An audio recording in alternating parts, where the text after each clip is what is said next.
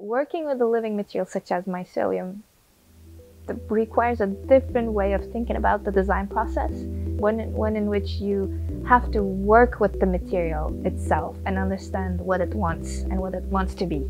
Because you may try to do that, but fungi doesn't want that.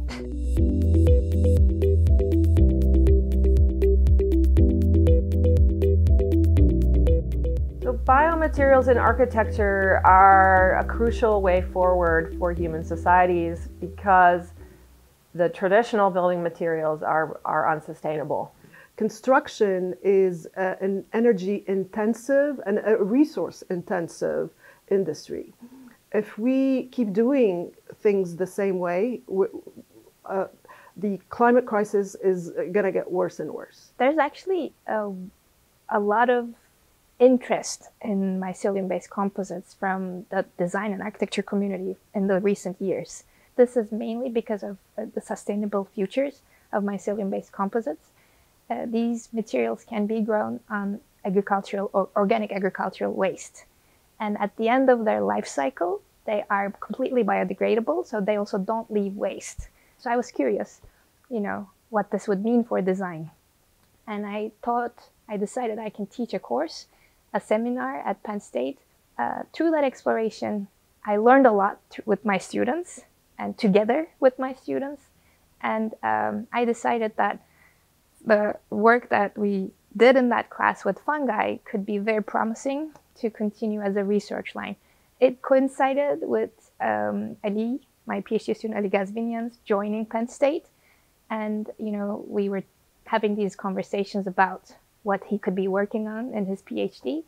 So that's how this journey started. When I came here in 2018, we started talking about different materials with Benay, and we found out that, okay, one of the materials that is a great option for us is mycelium, because it has a lot of sustainable features, and also because we are in Pennsylvania, and Pennsylvania is producing 2/3 of the mushrooms nationwide.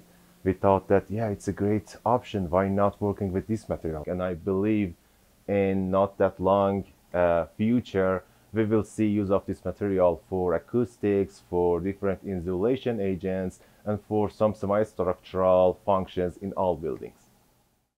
So mycelium is the vegetative part of a fungus. It is kind of similar to the roots of a plant. All of our material cultivation takes place at the Mushroom Research Center, where they have environmentally controlled growth chambers. We have 9 growing rooms at the research center, walk-in growing rooms that have climate control, that we can control humidity and temperature.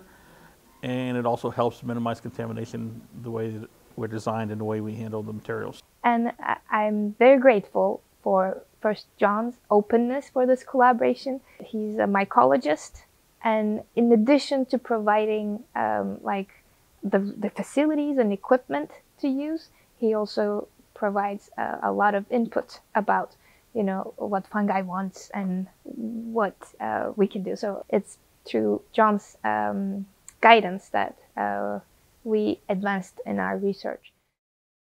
This is a living material, so it's really difficult to work with that if you are not familiar with the way that it behaves. We try to separate its growth process down into parts so that we can predict it.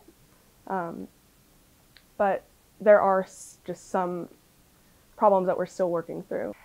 In my case, I had contamination problems. So there are some working protocols that we need to be aware of. For example, we need to sterilize everything. As a designer, another challenge is the time part. Like, you don't immediately see the results, and you have to wait at least a couple of weeks, and something can go wrong and you have to go back to the starting point to start the experimentation. It's not instant discovery. You learn in a longer period of time.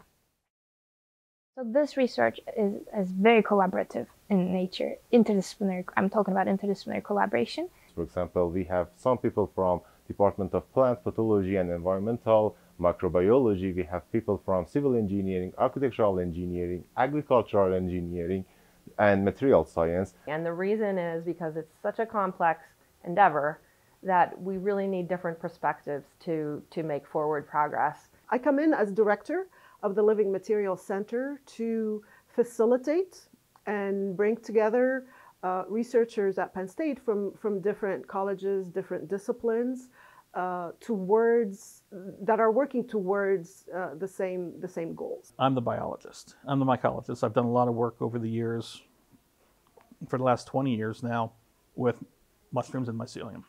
My role is really to assist with understanding relationships between the main producer, the fungi that are making up the bulk of the material that we're working with, and other organisms that may either cause problems or enhance the properties of the fungal material. I see Penn State as a great resource for this research. There's just so many people that can contribute to this research, and I'm getting to discover this possibility the more I delve into this research. They bring faculty together and students together from multiple colleges and multiple units to work at the intersection of discipline. And the intersection of discipline is where innovations are made.